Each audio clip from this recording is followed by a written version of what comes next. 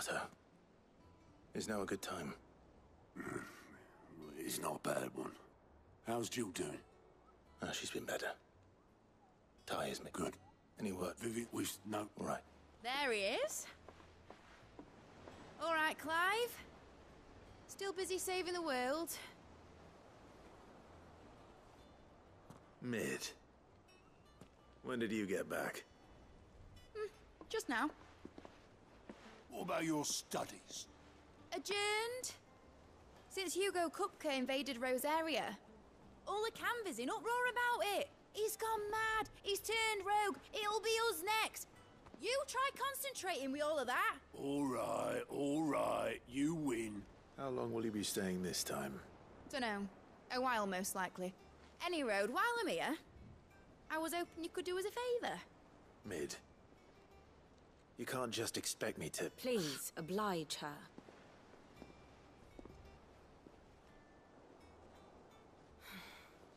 While we are busy tracking down Kupka, you should have a little time to spare. Professor! Now there's a face I haven't seen in a while. Shouldn't you have it buried in a dusty old tome? I did, till a familiar trill pricked my ears. As ever, your exuberance is a breath of fresh air, which successfully scattered the painstakingly assembled fragments of my thoughts. I'll take that as a compliment. Well, Clive, you heard the Professor. So, I'll meet you in the storeroom when you're done. Wait, hold on. Breath of fresh air? Bloody tempest, more like.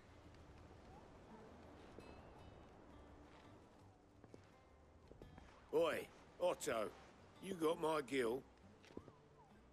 Huh? What are you on about? My fee for bringing Mid across. She said you were paying. That little... The storeroom, was it? I wonder what Mid's plotting.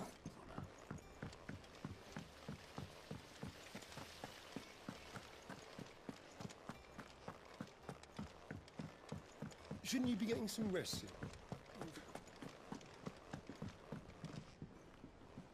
You took your time. I'm a busy man, Mid. I'll get to the point then. I want to turn the room down there into a workshop like the one I had at Dad's place. Mid, you've only just come back. And I've been thinking about it for a while. Dad said I had a knack for engineering. Told me everything he knew about it. Then sent me off to Canva to learn everything he didn't. That was his dream for me. That one day I'd put my studies to use for the good of the cause. But I'm helping no one stuck at school. I've studied enough. It's time I put my knack to work. I know that I can help the people here, and I want to do it. Well. If Sid could see you now. All right? I'll tell Otto you'll be staying. I knew you'd say yes. Which is why I wrote up a list of jobs for you. For me? Who else? What do you want me to do? First things first, I need equipment and materials to start making my own. There's the designs for the stuff I need, and the stuff it needs smithing from. The other materials I can work myself. Just need a generous benefactor to lay them on for me. Apart from the wood, I'll need a carpenter for that, but I can just borrow yours. Is that everything? For now. I'll let you know if I need out else.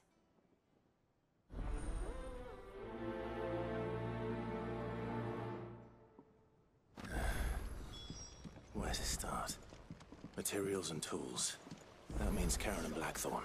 Head this time. You were born in Rosalith, weren't you?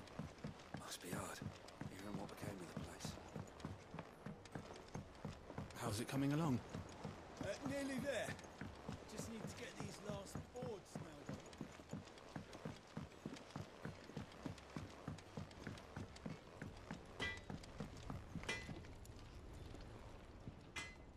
Blackthorn, you busy? What does it look like? I have a commission for you. From Mid. She requires certain tools.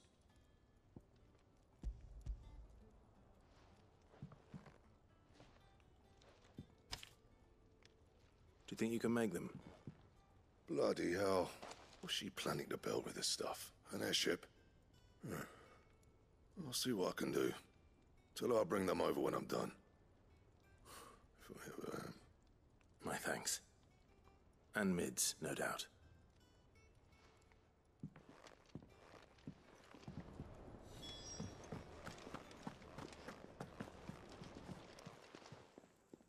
Was wondering where you'd got to.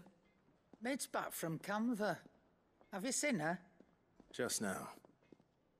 She's planning to set up a workshop in the stores and ask me to buy her some materials.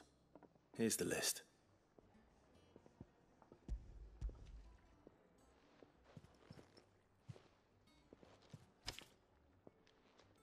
Think you can find everything on there?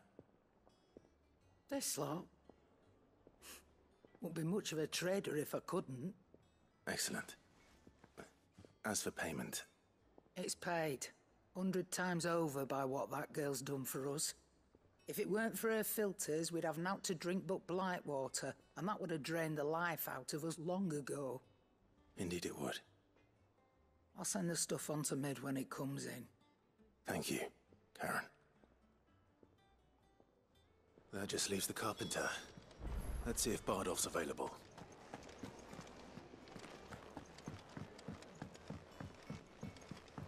Jill looked white as a sheet.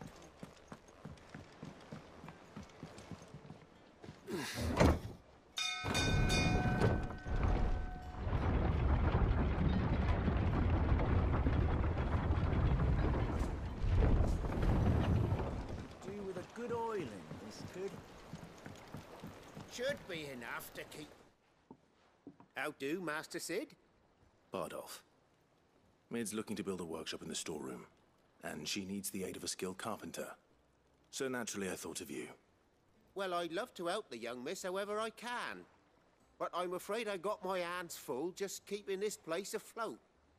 There's holes need patching, and if I don't patch 'em, we'll all of us sink into the mere. I'd gladly spare Mid all the time I have, but the sad truth is, I ain't got none. I see. It don't have to be me, though, does it? What about that other fella? You know, the one over at Martha's Rest. Bernard, was it? That's right. And he is a friend of the cause. I'll ask...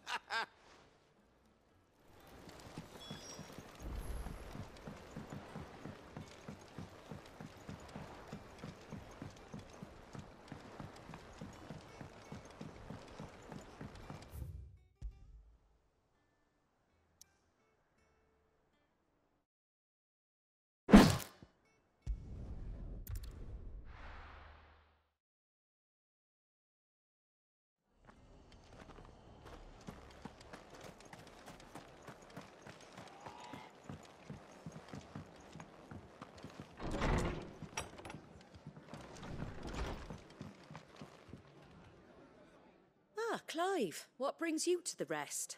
I don't mind. Thank you, Ma. He went for... Oh, look.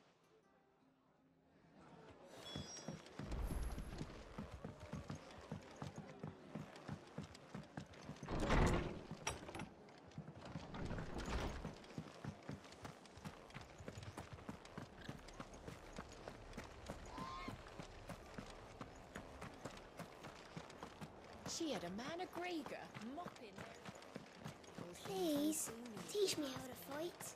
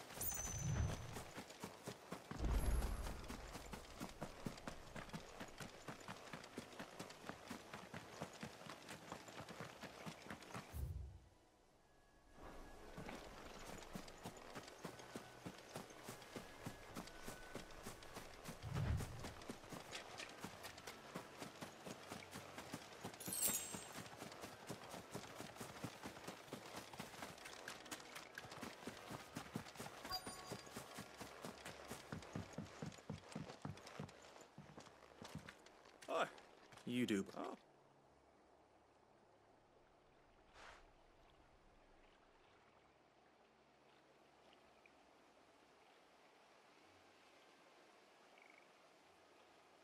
Building a workshop, you say? Well, that beats tacking boards to bridges, sure enough. And if Martha didn't mind me being gone a while, then neither do I. You just tell me where you want me. That's the spirit. I couldn't ask a favor, though, could I? Before we go? Of course.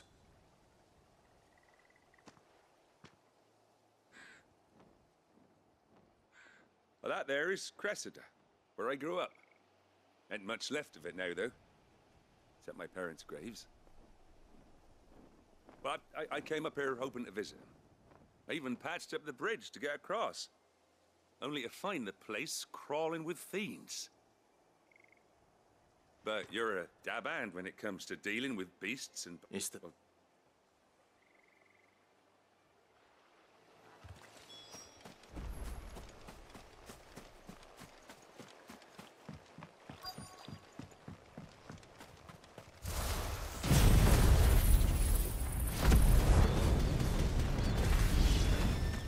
This shouldn't take long. Get him! All yours, Torgal! Go, Torgal! Attack! It's over! Down, Torgal!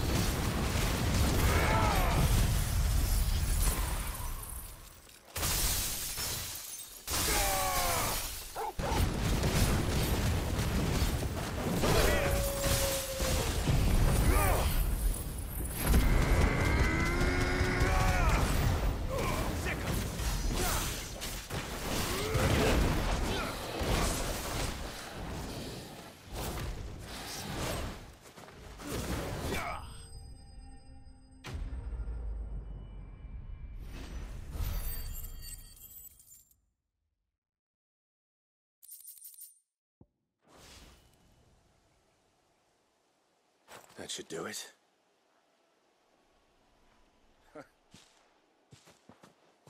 Thank you, son. How long is it since the village was abandoned? Oh, people started... Between the Blight and the Imperials, you just couldn't make ends meet. Must be nigh on a decade since the last wagon left. Though it may as well have been a century, looking at the place. This isn't the Cressida I remember. I'm sorry. Ah, don't be. Can't live in the past, no matter how nice it might have been. Soon I'll meet you there.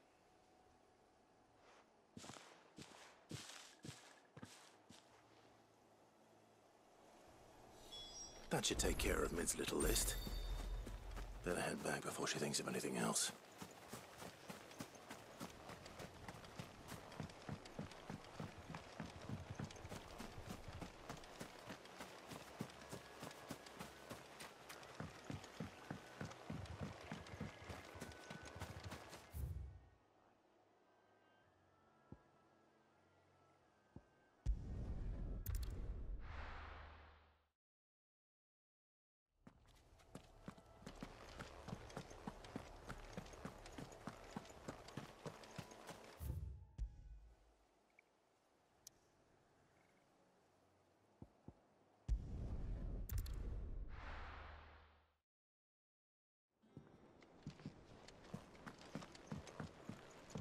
Jill looked white as a sheet when they brought her back. It's all right.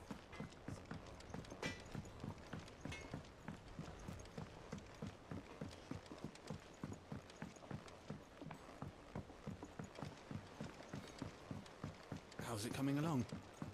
Nearly there. Just need to get these last boards nailed on. You were born in Rosalith, weren't you? Must be hard. But I want to help Miss Mididol with her experiment. All right, Clive? You've all done then? I am.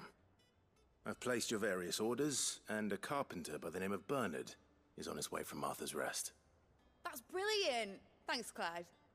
Is there anything else you need? Nope. Blackthorn and Lady Karen have already sent over everything I asked for, and I've got all my plans drawn up. So as soon as Bernard gets here, we can get to work. I can't wait.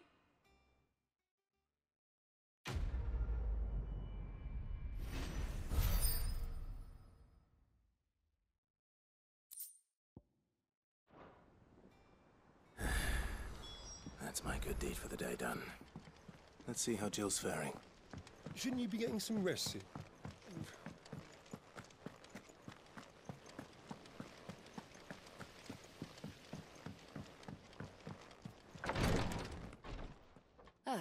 Clive. Talia, how's Jill? Recovering, but she still needs her rest. Of course. Take good care of her, won't you? I'll do my best. Oh, Gav was looking for you. He said he had something to show you in the shelves. The shelves? Oh, that's right. He went to ask Harpocrates about Torgor. He must have found something.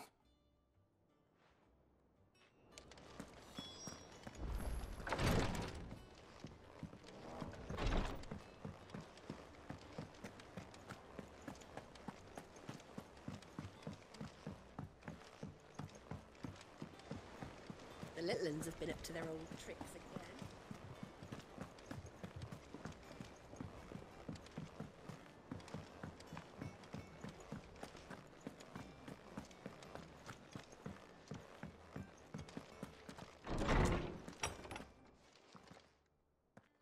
Clive, where have you been?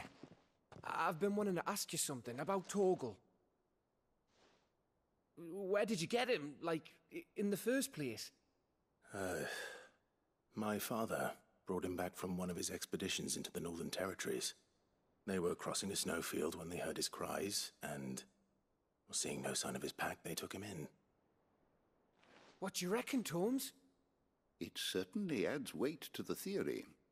Clive, I believe that Torgal may be no mere hound, but a rare frostwolf, an animal native to the far northern reaches of Valisthea. In one of our oldest bestiaries, I found reference to a frostwolf who served as guardian to an ancient queen of the north. Such was his mastery over ether, he could cast magics on command. His name was Fenrir. Fenrir the Frostwolf. Now, the annals do not state it explicitly, but I have reason to believe this queen was a dominant of Shiva, a girl from the Northern Territories and her faithful hound. One awakens as the dominant of Shiva, and the other? You're saying that Jill granted Torgal his powers? What? Just like Fenrir. People called him my hound, but Torgal and Jill were inseparable.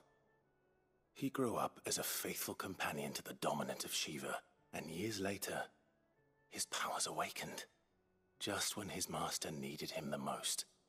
You're right. If it weren't for Torgal blasting those bastards to Kingdom Come, Jill would have been for it. Quite. Though Torgal's power is his own, his latent birthright as a frostwolf, it had only to be unlocked. Oh, get you, Torgal! You're an even finer hound than we thought.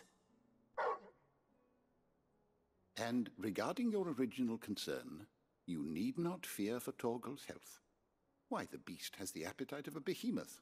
Just this very morn, I found him with his nose buried in my nuts.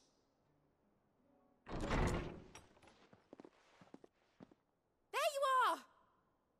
I've been looking everywhere for you. Bernard's here. I need you to introduce us so we can get to work. I shan't be a moment.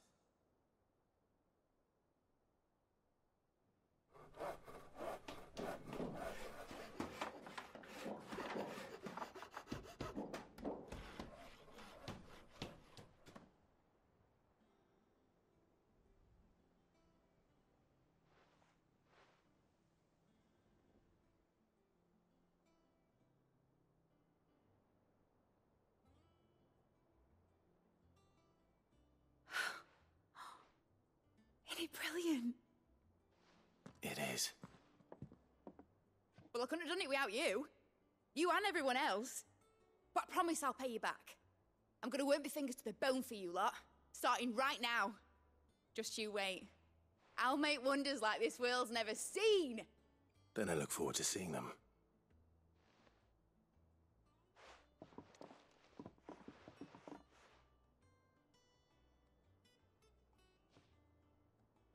Now that that's settled, I wonder if Vivian's made any progress tracking down Kupka.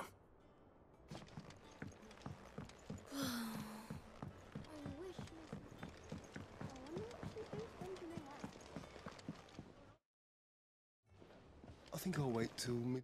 Protein turrets.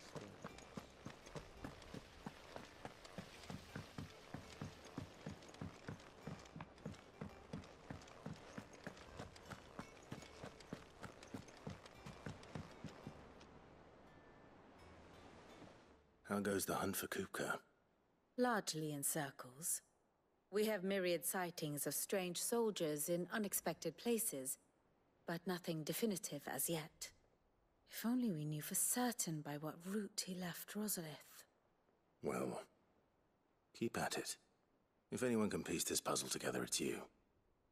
And I'm willing to wait as long as it takes.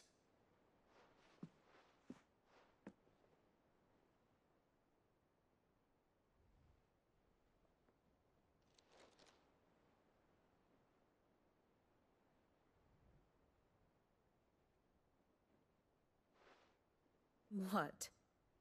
Here? Would that be a problem? Do you know, Clive, I believe it a mercy that you didn't inherit your father's throne. Your poor people would surely live in fear of you. You have nothing to worry about on that front. I won't be claiming his crown. That is a relief. Clive, have you got a minute? We, have a guest. A guest?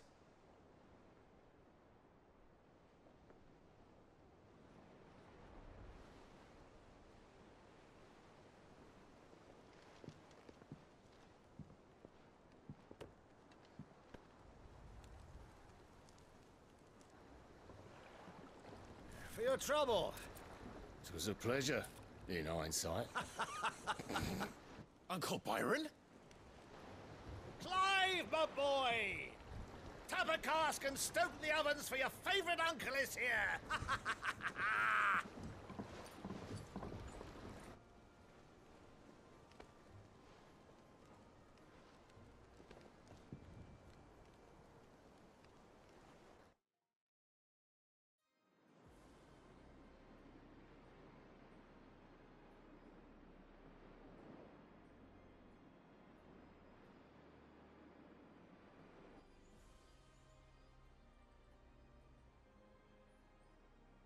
The Dalmekian government sues for peace.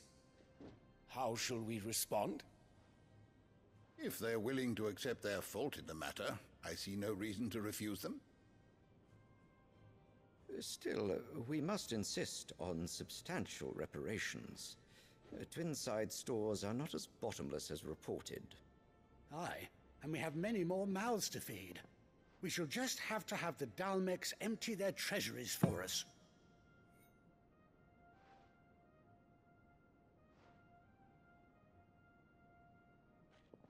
Of course, none of this would have been possible without your timely intervention, Prince Olivier. Indeed, I doubt any of us would have had the courage to trade words with the mighty Titan, nor less the wit to win him over. The Empire owes you a great debt. May the blessing of the crystals go with you, Your Highness. May the blessing of the crystals go with you. Very good.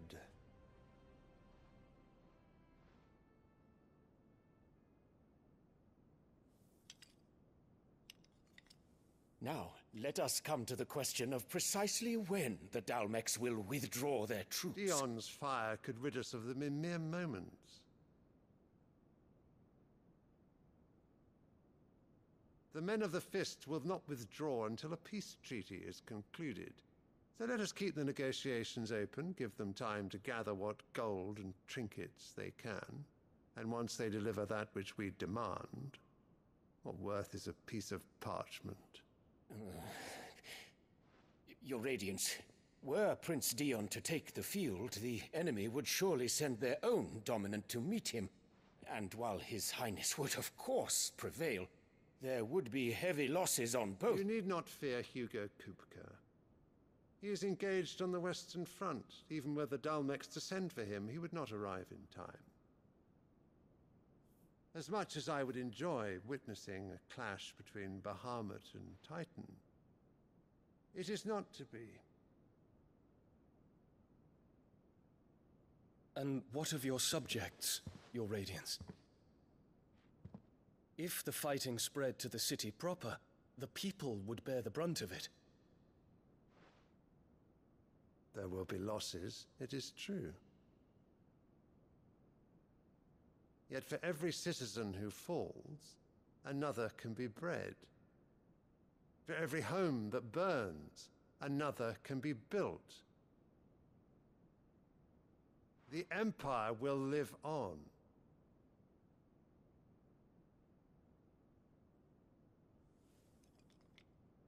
Dion? Yes, sire.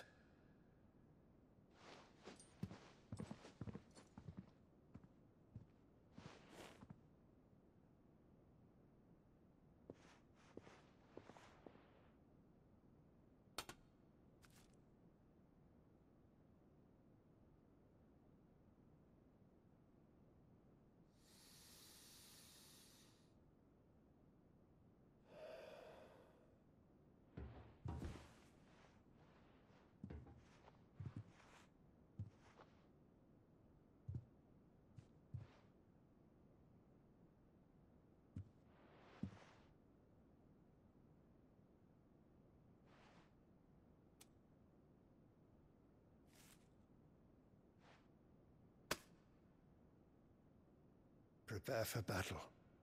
But sire... Do not make me repeat myself. Return to your camp and await my orders.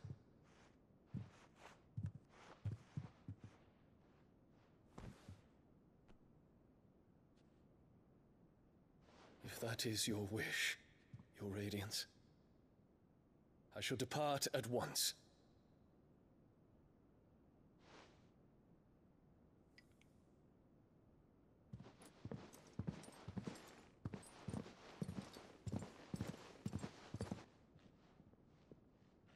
My grief.